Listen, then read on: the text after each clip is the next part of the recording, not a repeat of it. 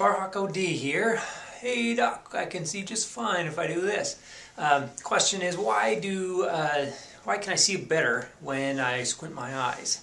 A lot of people have just fine vision. They can function, they do just fine. Maybe their vision's 20/30, 20/40. If they want to see something really clear, there's something that's really tiny, far away, they just squint a little bit like this and they can see it. Why is that? Well, let me show you.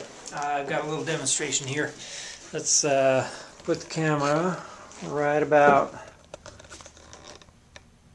like that.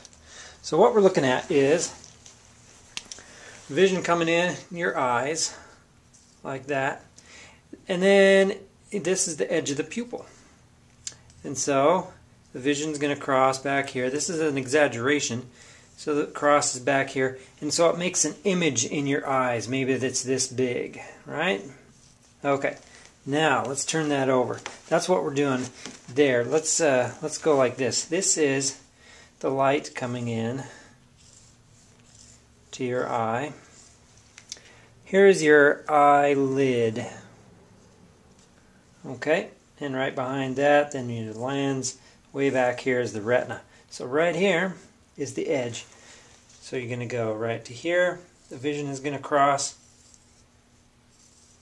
Here's how big the image is. Now let's take your eyelids and squint your eyes. You got all this light coming. A little off center there. Here's the lens. Here's your retina. The light comes in. Hope it crosses there. Anyway, what happens is that image is much smaller here than it is here. Alright, this is eyes fully wide open. This is with your eyes squinting. And so it's a smaller image, makes everything look a little bit clearer. And in fact, we have a tool that uses that same principle.